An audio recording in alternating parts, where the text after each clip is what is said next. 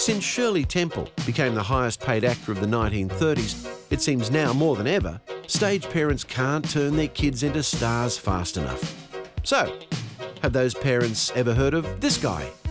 Or these girls? Or what seems like the entire cast of this TV show? What happens when a child's own well-being is sacrificed for fame and fortune? That's a question being asked in the comedy Dickie Roberts' Former Child Star. This is nothing butts.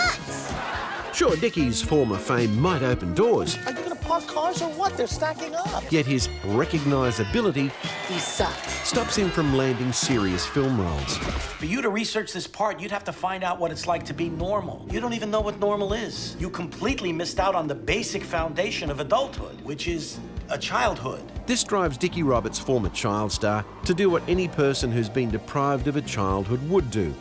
He hires a family to treat him as if he's their real son to find out what it's like to be normal. When I was your age, I did whatever I wanted, whenever I wanted. That might be why you're such a mess now. How dare you?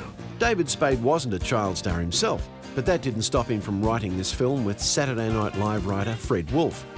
The presence of real child stars, Danny Bonaducci, Barry Williams, Leif Garrett and Corey Feldman, add a sharp taste of reality to what's otherwise a light and fluffy comedy. Authentic replica of the jinxed Tiki Idol in the Brady episode Hawaii Bound. It's true, not every child star's life ends in tragedy. That said, we recommend you have a look at Dickie Roberts' Former Child Star before you go and organise your kids' professional photo shoots.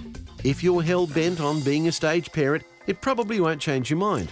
But if anything, it might reinforce the value of making sure your kids finish school first.